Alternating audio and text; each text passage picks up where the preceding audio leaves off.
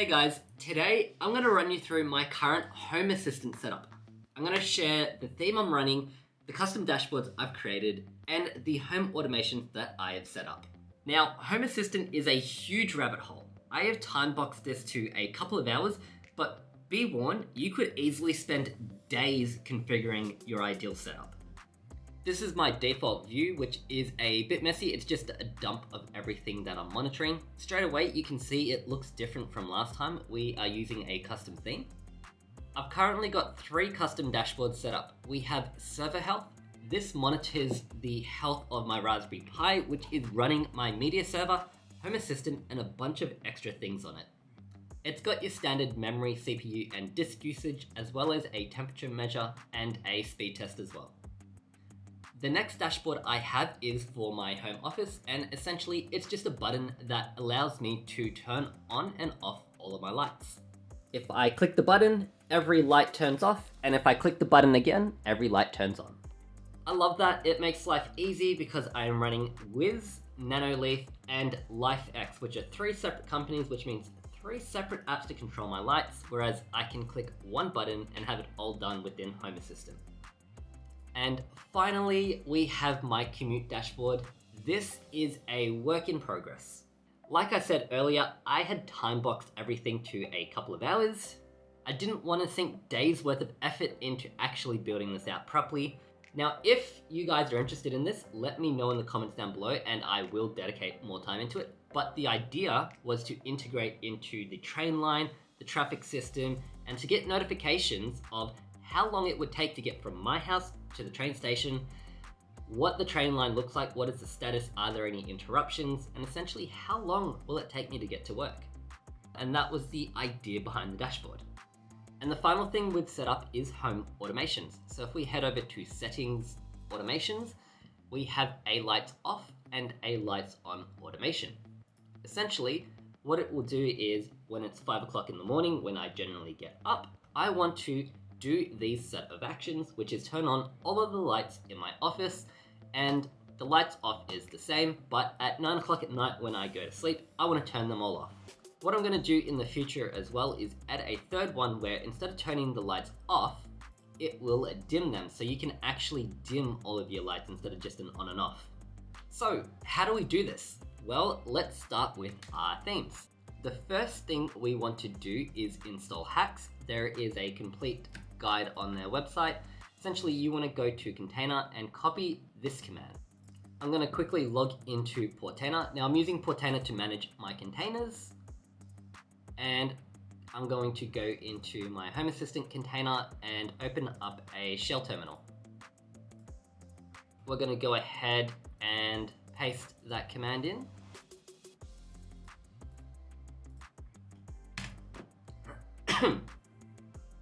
Now you can also go ahead and chuck this into your Docker Compose file. In case you ever need to terminate or start up a completely fresh container, it'll have these changes in.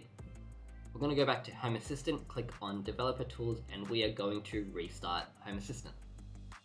Click on Restart. Once that's finished rebooting, we're going to run through the initial configuration setup. So we're going to go ahead, go to Settings, and look for Devices and Services. And we want to click Add Integration and search for Hacks. Click on that one. Click on all of these. I don't know if I want experimental features. Alright, so we have to give authorization to GitHub, so I'm just going to quickly go ahead and run through that process. Continue. Okay, so we're just giving it public read-only access. That is fine. And then finally click on Finish. You'll now see Hacks on the left-hand side of the screen. If we click into it, we can now see that we have custom integrations and front end. So for themes, we're going to go with front end. We're going to click on the plus button down the bottom, and we're going to search for soft.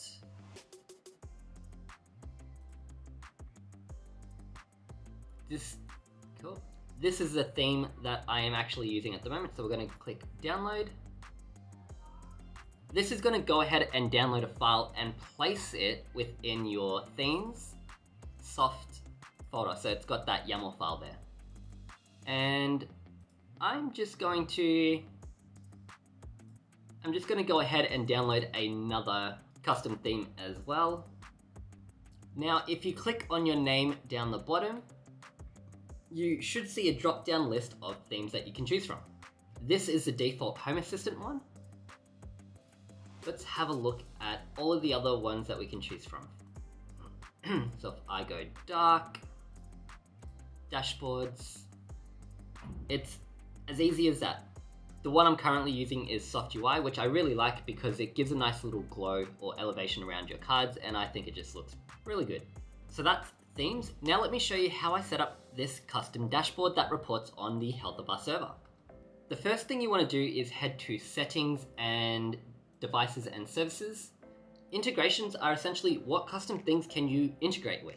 So for our dashboards, on one of them we know we want the weather. For this specific one that we're building out now, we know that we want a speed test, and we also know we want the memory, CPU, and RAM usage of our actual server. It's as simple as clicking Add Integration and searching for what you want. So for the weather, you can simply click any weather one that you want. This is the one I'm currently using for weather. For speed test, I'm using speedtest.net. Simply click it and it'll add it to your list of integrations. And finally, for the CPU, RAM, and memory usage, it's slightly different. We have to go into our code. On our server running Home Assistant, you will have a configuration.yaml file. And in here, you want to copy and paste this section. I'm going to leave a link to my config in a public Git repo down below so that you can simply copy and paste. Now, once you've done that, restart your Home Assistant and you then should be able to start building out your custom dashboard.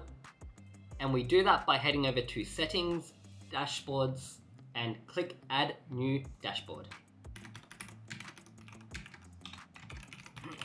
Give it a name and select an icon and click Create.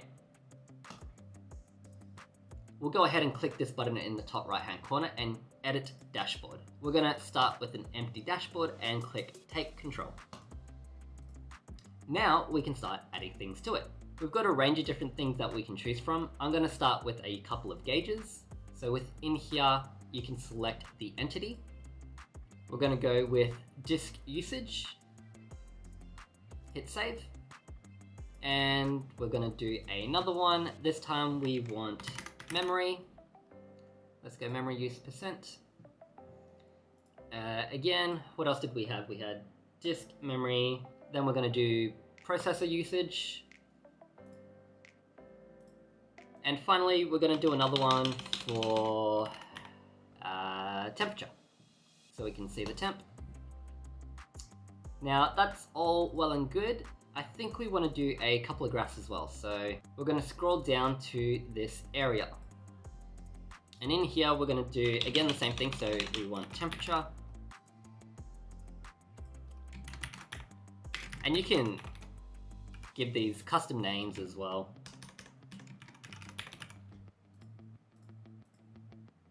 Sometimes it's nice to have both. I just like having the graphical interface of seeing it over time. With all of these, what's really nice is you can click into them and see all the historical stats as well. Next, we're gonna do this one, but we are going to do a speed test. So we're gonna do download, hit save.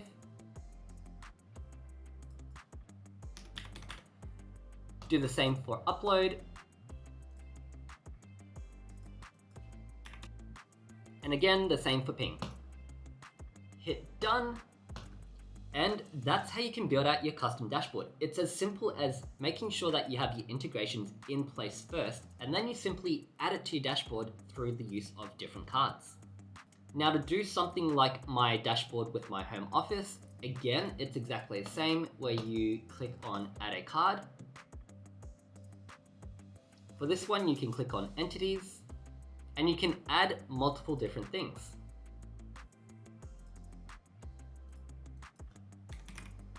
So we've got our LifeX pegboard, we've got our Nanoleaf, and the next one is we want Wiz, W-I-Z, hit save,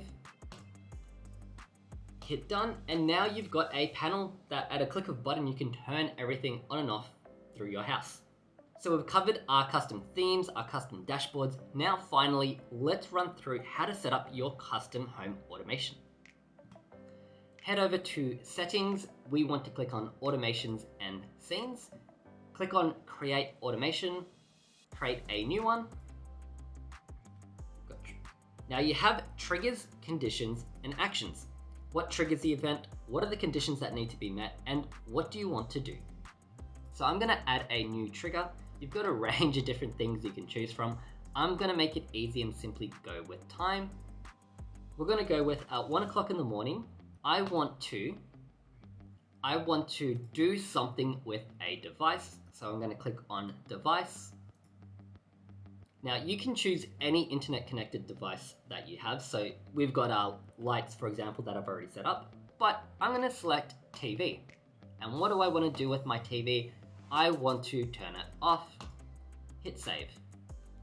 Turn TV off, so give it a name and a description. Now, if I fall asleep watching TV, it will automatically turn my TVs off at nighttime at 1 o'clock in the morning. Once you've set up your automation, you will see it appear in the list and it will actually tell you when it's last triggered. What's really handy is you can click this drop down icon here and click run. And now it says last triggered 1 second ago. This is really handy because it allows you to test your home automations without having to wait till 1 o'clock in the morning for it to execute. So that was my Home Assistant setup. That's how I did my custom theme, dashboard, and home automations. I hope you guys enjoyed this. Let me know down in the comments down below if you would like me to build out that commute dashboard a bit more and run you through it. As always, thank you guys so much for watching, and I will catch you in the next one.